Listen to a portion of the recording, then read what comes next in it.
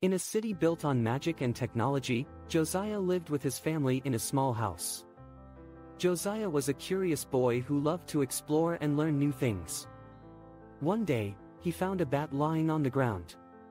It was injured and couldn't fly. Josiah knew he had to help the bat. He took the bat home and named her Ava. Josiah's family was surprised when they saw the bat. They didn't know what to do with it. But Josiah was determined to take care of Ava. He made a bed for her and fed her fruits. He even read stories to her at night. Slowly, Ava started to get better. Josiah's family was going through some unexpected changes.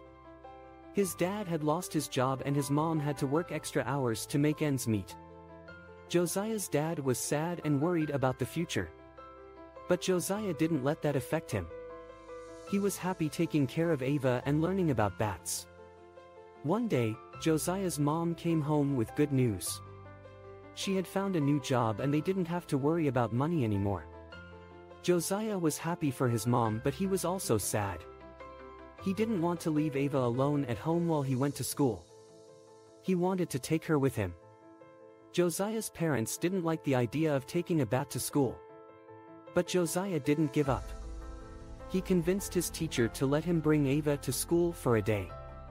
Josiah's classmates were amazed to see a bat in the classroom.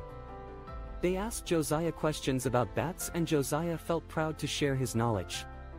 But things didn't go as planned. Ava got scared in the classroom and started flying around. Josiah's classmates started screaming and running around. Josiah was scared too. He didn't know how to control Ava. But then he remembered something he had read about bats. Bats use echolocation to find their way around. Josiah closed his eyes and listened carefully. He could hear Ava's wings flapping. He followed the sound and caught Ava in his hands. Josiah's classmates were amazed at how Josiah had caught Ava. They asked him how he did it. Josiah told them about echolocation and how bats use it to navigate in the dark. Josiah's teacher was proud of him. She told him that he had taught them something new and important. From that day on, Josiah became known as the boy who knew everything about bats. He even started a bat club at school. Josiah's parents were happy to see Josiah so passionate about something. They realized that unexpected changes can bring new opportunities and experiences.